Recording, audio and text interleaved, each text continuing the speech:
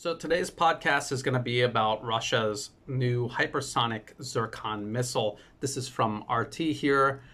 They successfully tested it. It was flying 8 times the speed of sound. It hit a ground-based target. They said that the test was a 350-kilometer range test. And I'm going to play some footage of it. It was launched from a ship here in these vertical missile tubes. And it just goes straight up and it takes off and it goes up to Mach 8, which is about 10,000 kilometers per hour. And you can see it here taking off. And so that's these hypersonic missiles that we kept hearing about. Well, here they are. And so one ship can have multiple missiles on it. And you would have multiple ships with these missiles on them. And what the whole point of this is that traveling at 10,000 kilometers per hour at Mach 8, 8 times the speed of sound, this means that when you see it on radar, it's coming so fast that you barely have any time at all to react to it.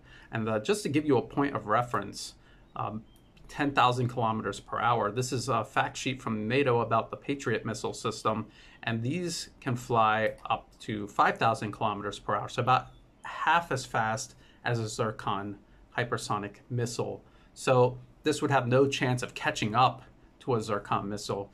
But the other option that you have is if you're able to detect it soon enough and you're able to react fast enough, you might be able to send some sort of defense up ahead of it to kind of intercept this missile.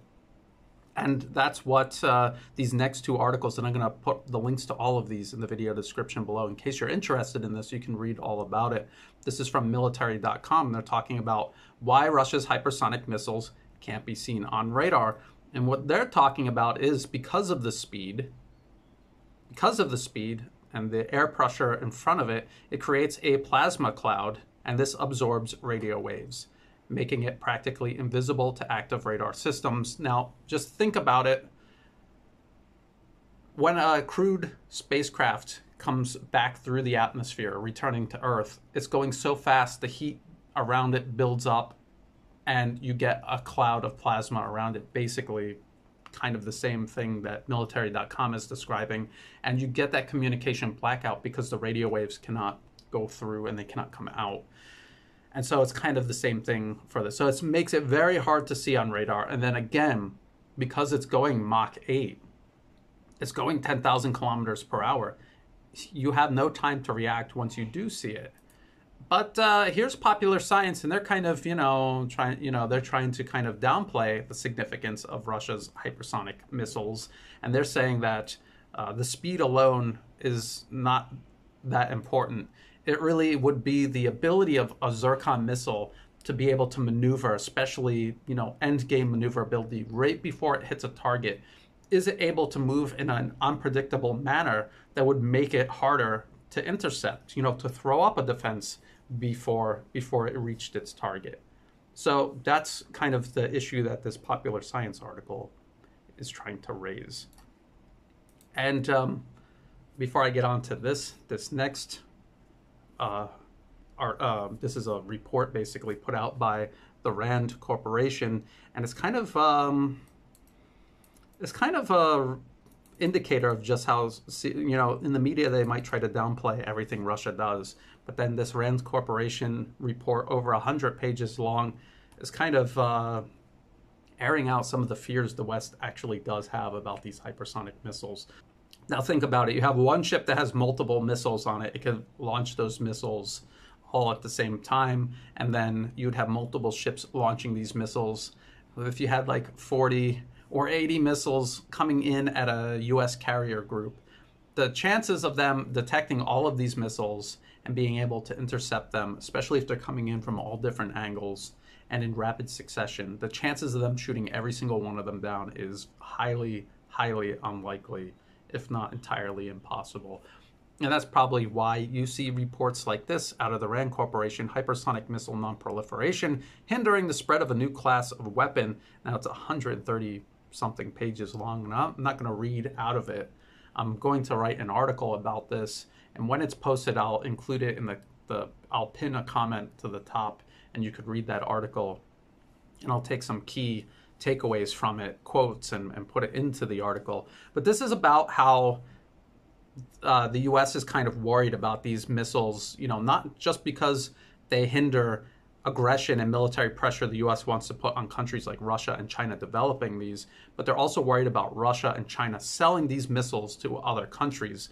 Could you imagine if Iran had, 100 of these missiles?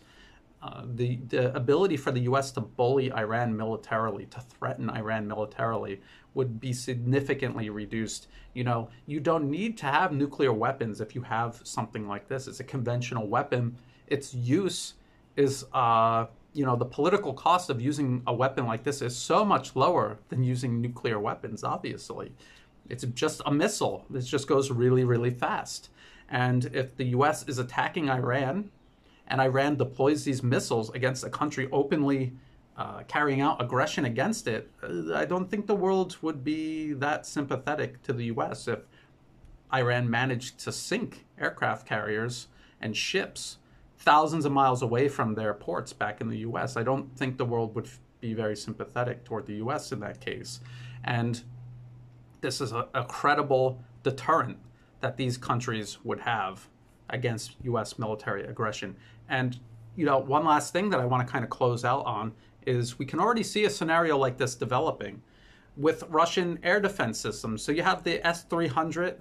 The Russians themselves have S-400, and they're developing S-500 systems. The S-300 is being deployed right now by Syria to protect Syrian airspace, and it has created a noticeable deterrent against U.S. and Israeli aggression.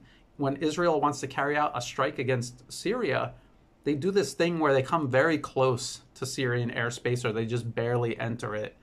They launch these missiles, these long-range missiles, and then they leave. And then those missiles go on to their targets. And these missiles can be intercepted by the S-300, not with 100% reliability, but one, it's keeping these warplanes at a distance, and it's causing them to rely on these only partially effective long-range missiles. And so, you've probably heard that an air campaign alone cannot win a war. And if you're doing an air campaign at such a arm's length distance away from your enemy, it's even less effective. So Israel can kind of humiliate Syria with these missile attacks and try to provoke Syria, but they have absolutely no way at all of changing the situation on the ground in Syria, and the fact that Syria is winning this proxy war being waged against it.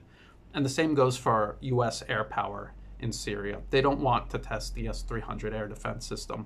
They don't want Syria to shoot down a U.S. warplane because it would be humiliating, and it would further chip away at this illusion of U.S. military invincibility that they had previously had and has been eroding ever since. And so this use of these S-300 air defense systems, again, what it's doing is it's creating this balance of military power around the globe. It's raising the cost of military aggression for the U.S. so high that the only option left for the U.S., in the years to come, will be to start working constructively with nations rather than using military force to try to stand above all these other nations. So that's what multipolarism is all about. It's about creating this balance of power. If everyone at the table, they're all afraid of using violence against the other because they're worried that that person can successfully defend themselves, then they'll be more inclined to just do business with that person instead.